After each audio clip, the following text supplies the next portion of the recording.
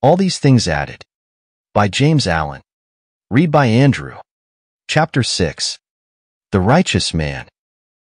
The righteous man is invincible. No enemy can possibly overcome or confound him, and he needs no other protection than that of his own integrity and holiness. As it is impossible for evil to overcome good, so the righteous man can never be brought low by the unrighteous. Slander, envy, hatred, malice can never reach him, nor cause him any suffering, and those who try to injure him only succeed ultimately in bringing ignominy upon themselves. The righteous man, having nothing to hide, committing no acts which require stealth, and harboring no thoughts and desires which he would not like others to know, is fearless and unashamed.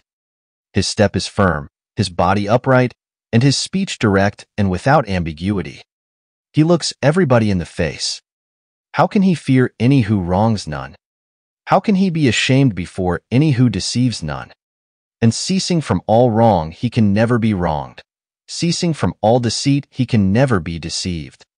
The righteous man, performing all his duties with scrupulous diligence and living above sin, is invulnerable at every point.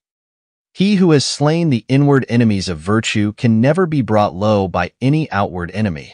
Neither does he need to seek any protection against them, righteousness being an all-sufficient protection. The unrighteous man is vulnerable at almost every point. Living in his passions, the slave of prejudices, impulses, and ill-formed opinions, he is continually suffering, as he imagines, at the hands of others.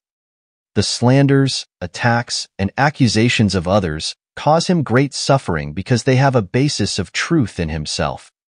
And not having the protection of righteousness, he endeavors to justify and protect himself by resorting to retaliation and specious argument, and even to subterfuge and deceit.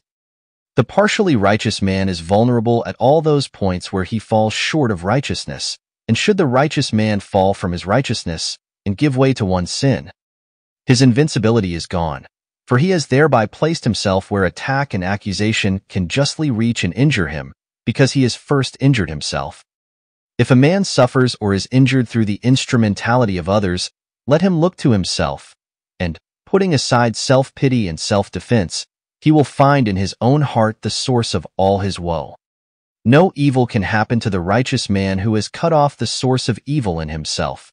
Living in the all-good and abstaining from sin in thought, word, and deed, whatever happens to him is good. Neither can any person, event, or circumstance cause him suffering, for the tyranny of circumstance is utterly destroyed for him who has broken the bonds of sin. The suffering, the sorrowing, the weary, and broken-hearted ever seek a sorrowless refuge, a haven of perpetual peace. Let such fly to the refuge of the righteous life.